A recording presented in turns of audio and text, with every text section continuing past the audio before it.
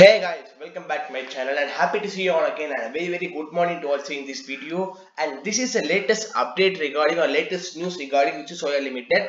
As you know, the share today test 18.62 after a period of consolidation and resolution plan get completed. This share is now trading at the range of 18.62.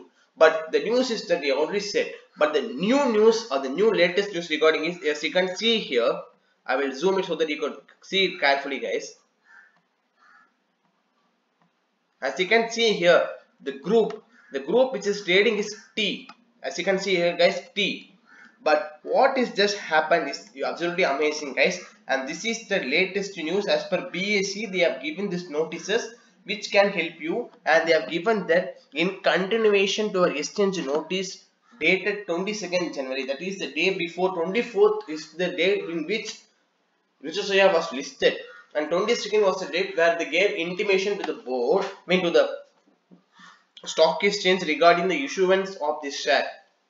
And you should note that they have given that trading member are hereby informed that the trading in the equity shares of Ruchi Soya Limited, and the script number they have given 5,368, shall be permitted under B group with the effect of 7th February. Oh my god, it's a very good news, guys, because as you know, the stock exchanges categorize various stocks into A group, B group, and T group, and XT and X. I mean, they categorize all the shares in this type of categories depending upon the financial positions and the types of regulations they have been submitting to the stock exchanges and how well the company is governed. So, according to it, it is being categorized. Since Soya Limited has been under insolvency process and resolution process for the first 10 days, it has been in T group, and they have reportedly given that from Friday, February 7th, 2020, they are permitting this under B group,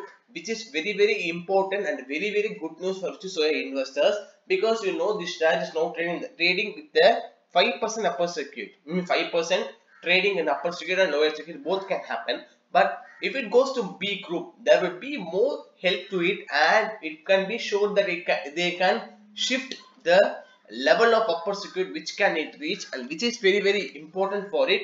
And before ending this video, there's a one request, guys.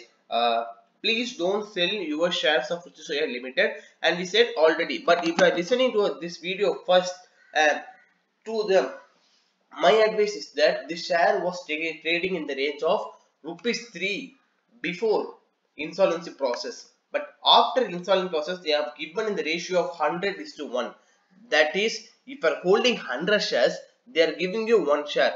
Now the last closing price was 3, which means it has been the value of 3 paise. So it should at least go to 333 rupees in order to get your capital back. So please don't sell your shares, guys. Maybe operators may play their game in order to acquire these shares at this lower level, but they have already have a 98% of share holding that is already holding, guys. But I request you to please don't sell your shares, because it is a very important news, and this is permitted on the B group. As you can see here, they are permitted on the B group, and this is official latest news of Ruchi Soya Limited. And see you in another video very soon, guys. If you like this video, then make sure you click the subscribe button below so that you could get our latest updates.